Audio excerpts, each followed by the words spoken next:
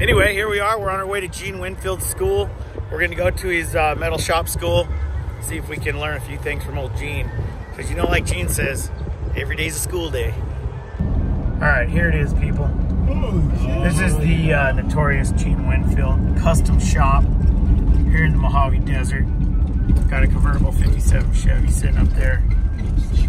This is how you pull up to the gate. Looks like he's moved a bunch of stuff. He used to have a bunch of shit in here. Is that a Merc on the wall there? Yeah, he's got a Merc up there. So if you've never been to Gene Windfield, so we're just kind of giving you like a pull in. So we're gonna get out real quick and then show you guys around. Okay, so here I am standing in front of the legend Gene Windfield's house. It's the shop over here. We're way late. We're like an hour and a half late for the class. Of course, I told Gene I was gonna be a little late today because, well, Merlin was gonna come and he broke down and we all slept in a little, I'm not gonna lie. Check this out. Now, a couple of years ago, Gene was looking for a couple of gas pumps and I found him these 2 old gas pumps. Didn't that look awesome? Okay, so we're gonna go into Gene's class and I'm gonna show you guys some 92-year-old badass. Steve Darnell! What's up, buddy? Good to see you. What are you doing, man? Making these guys work?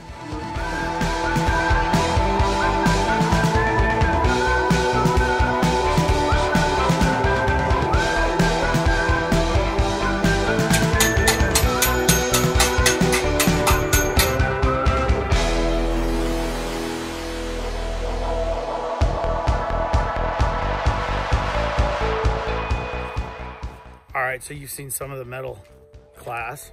We're on lunch break, Subway. Now we're gonna go into Gene's museum and walk around and check out his little museum. It's pretty badass. Stuff and all the additives and all this additives here. Not anymore. Not at the gas station. You gotta go to the auto parts store. Yeah, and then have good luck. Yeah, my first shop was a chicken house behind my mother's house. This is the actual fuse box and light switch out of my chicken house, built in 1946. They make that light switch to this day. Yeah. Come on in. Model kits. I worked for AMT Model Company for 9 years as a styling consultant. They have someone with my name on the box, Gene Windfield, Gene Windfield. This was my 40 sedan delivery. In '66, they boxed it up. They put my picture on the box. Then 4 years ago, we brought it out again. Nice big picture of the vehicle inside. They put my same picture on the box. Is your car I built 62 the car right different here. ways? 41 Ford right here, and that's the first edition right there. And then they painted it 62 different ways? Yeah, 62 different ones. There are 12 NASCAR ones, Santa Claus, Halloween, Puerto Rico, and on and on. This is my logo. I created that logo in the Army in Japan. Come home in '51, so I've been using that logo since 1951. These are all the magazines he's been in.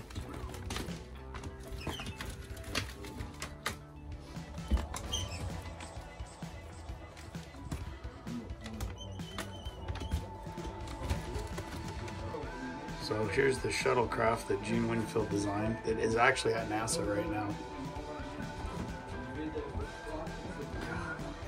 Pretty cool. 300 cars or more in his lifetime. He's built probably more than that.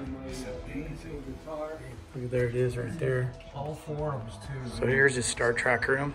It's like set up like the Star Trek ship. Got the seat.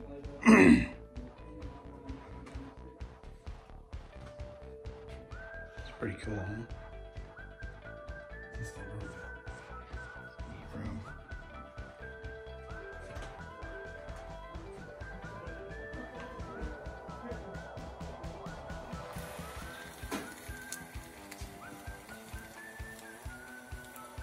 Into the other world, coming and going.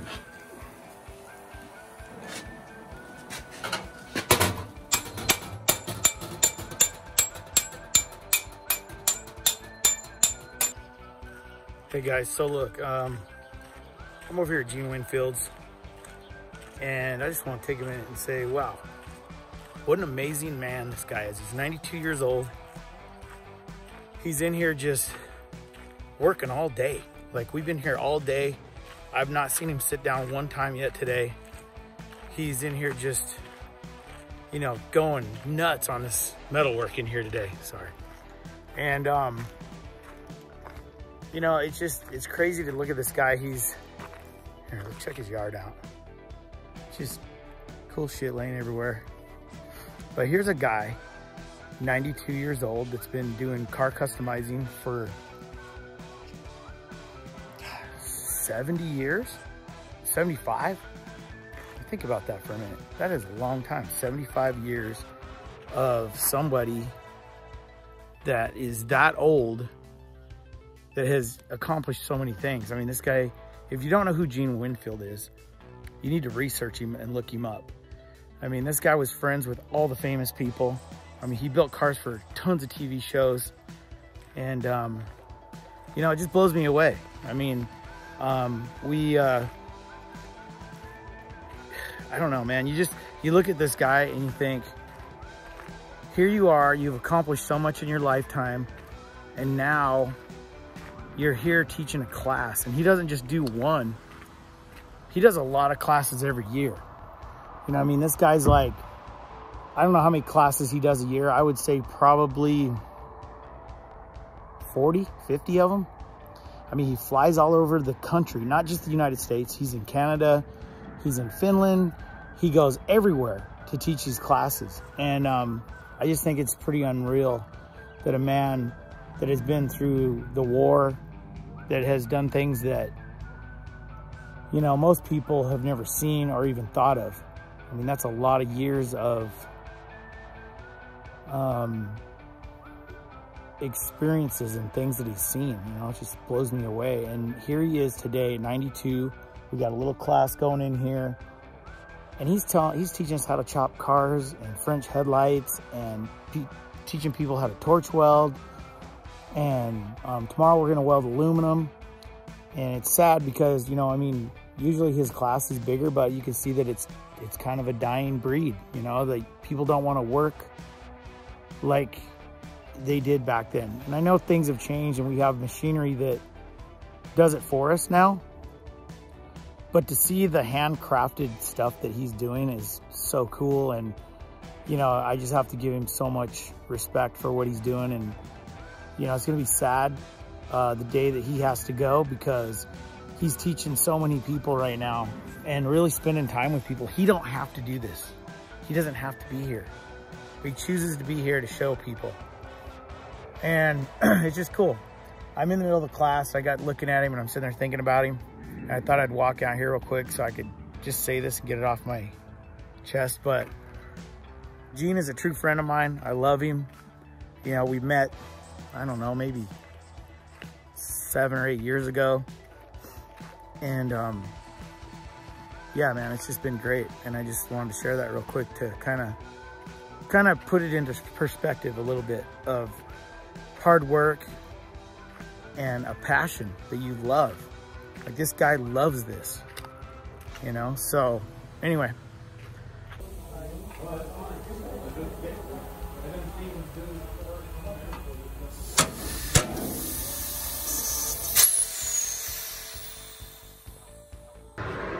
Okay, so here we are. We're still at Gene's. It's nighttime.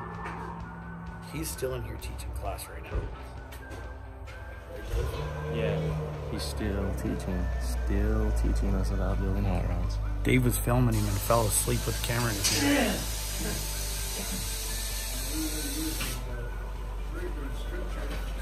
Seriously. Come on, get up. You know, Gene Windfield's putting on a class today. Hey, Juice. What's up, bro? It's time to get up, bro. Come on. You know, if we don't show up to Gene Windfield school on time, I'm blaming it on you. You were late yesterday. I was ready. I'm ready to go right now. Let's go. Okay, guys, here we are. Day 2 of Gene Windfield's class. Oh, dude, look at this Colombian we're in laying here. Huh? That's badass. Dave's doing some vacuuming. What are you doing, Dave? Found me a vacuum. Oh shit, we got busted. Look who's here. Say what's up, Gene? Good morning. How are you? Every day's a school day. It is. We're ready to rock and roll. I got that shirt on. Every day's a school There day. you go. So what are we doing today, Gene? What's he going to vacuum up? He's trying to get the dirt cleaned up. Oh, you broke it, Dave. Good morning. How are you? I'm wonderful. How'd you sleep, man? Sleep pretty good. Pretty good. Yeah. What are we doing today, Gene? Oh, we're going to do some leading and we're going to do some gas welding aluminum. That is so awesome. That's what I'm talking about. Look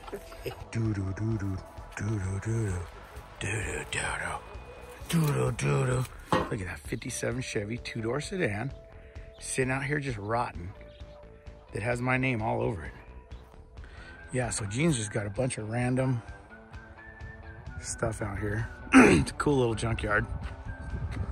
Stuff everywhere. Looks like we got a little 59 El Camino. Not much of one. Cool shit.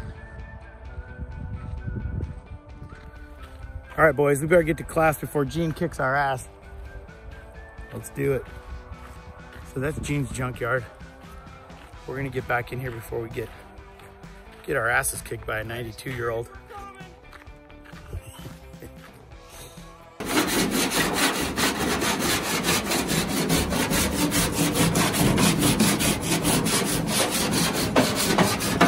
You see, it has picked up a slight curve in the metal by bending that over because you're stretching a tiny bit as you hit it. You're stretching it. So the stretching here puts that curve in there.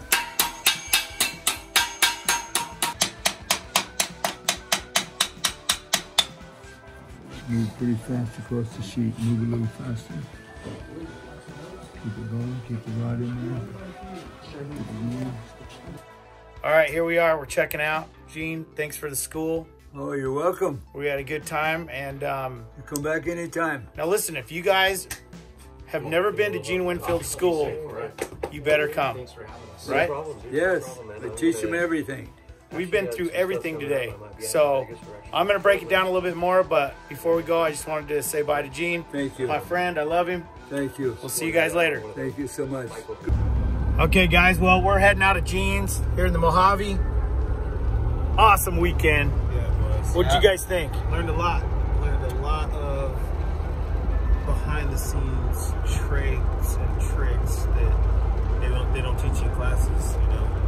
Yeah, I mean, it's really kind of old school. Like the method that Gene is teaching is gone. I mean, you don't learn this very much anymore. And it's like, I've been to this class 3 times. Every time I come, I learn something new. So it was cool. What'd you think, Davey? It was awesome. It was a lot of beneficial information.